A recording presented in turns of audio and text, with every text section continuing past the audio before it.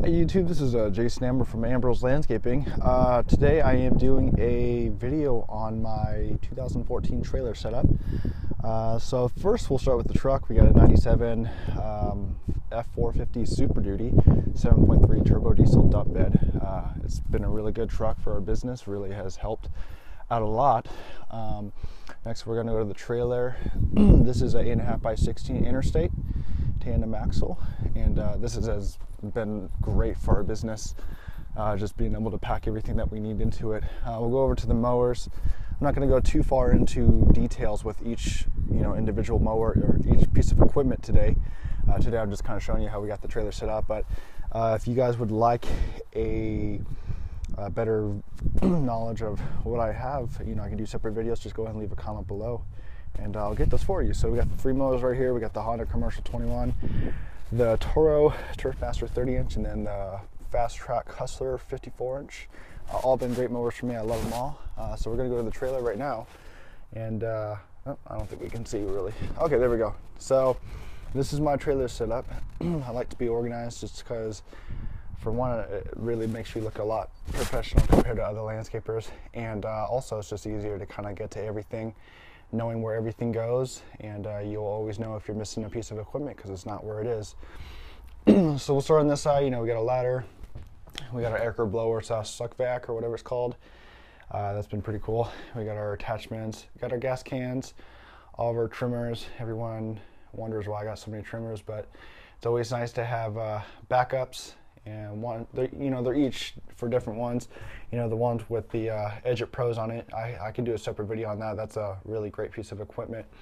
But we got the the smaller echoes, where those are used for all the edgings of all of our yards, what we use all the time. We got the SMR 230. We got this trimmer right here, and that's used for all the high brush that those jobs that we get where it's been a long time since they have been maintained, just because it's got the power and it's a lot easier to come down than using the disc. And then we got the 266, just powerful enough to run our chainsaws and run our hedge trimmer for when we got those big jobs. We got the steel backpack sprayers. Those have been really great. I like them a lot compared to other ones, just because I don't know, they just fit pretty well on my back, and they just got the power and what I need, the pressure. Built these racks not too long ago. They've been really great. I had all of this stuff that you see up here was just laying all throughout the whole entire floor, so I built those shelves. It was pretty simple, not too hard.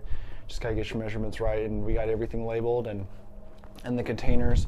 As you can see, we got gloves, tools, blades, our water bottles, our safety gear, miscellaneous, irrigation, all that kind of stuff. Got all of our pruning, got all of our mixed cans, just all of our tools. Got our fertilizers, trash can, and then we just got all of our containers containing our pesticides, just keeping those from just spilling out everywhere. We don't want to get that. Go to our backpack blowers, the Stihl BR 550 and the 600 Magnum. Great blowers, one of my favorite blowers I've used. The 600 I would recommend over the 550. Can't really tell too much of a difference. I kind of can, but I always use the 600. It's just great. Then we got our echo trimmers. I always like to have backups. As you can tell, I got almost two of everything. Actually, I do got almost two of everything. I always like to have backups just in case one goes out.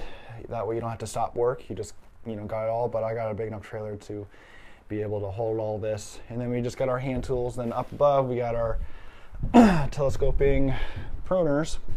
Just kind of keep those out of the way. That was nice. As you can see, I hold all my stuff up with these white racks. They're made by Husky that you can get at Home Depot.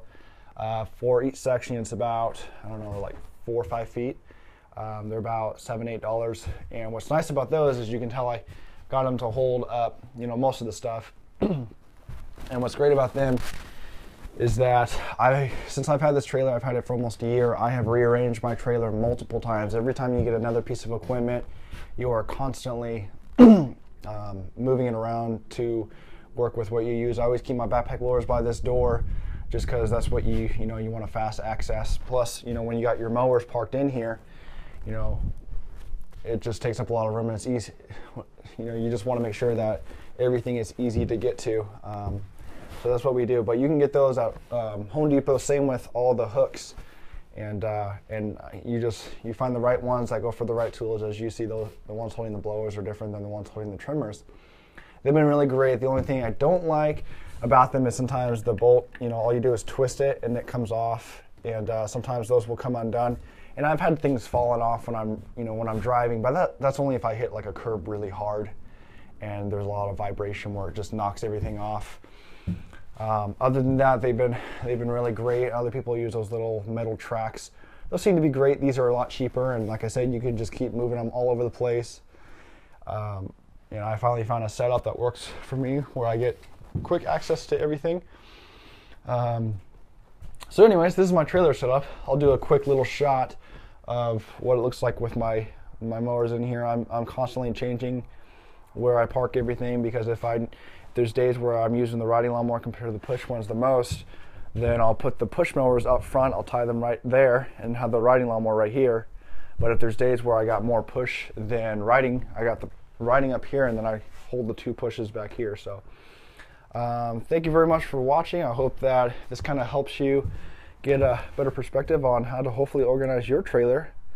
I've gotten lots of compliments about how organized this trailer is, and it really does make you look very professional when you look organized and clean.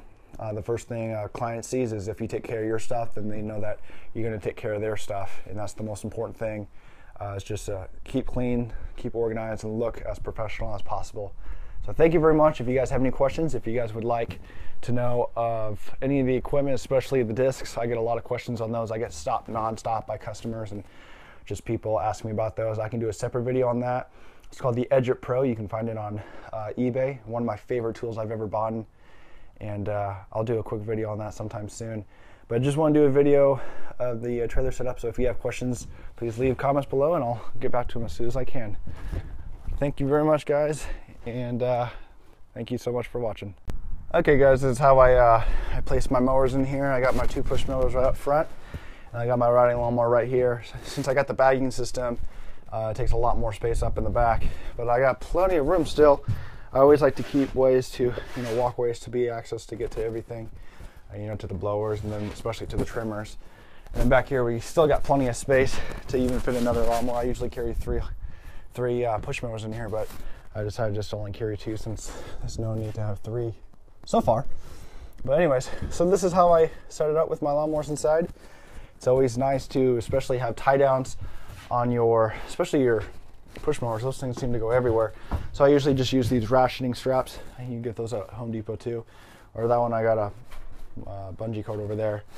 But for the lawnmower, I got to get one of those things that hold down the front tire, because this thing usually, it slides all over the place. And so it just depends on how sharp a turns you take, and especially how bumpy the roads are. So anyways, this is it. Just want to show you guys how I place my mowers in here. And like I said, if you have any questions on any of the equipment I have, I am always willing to help you guys out and give you a little bit of knowledge and insight of each piece. So thank you very much.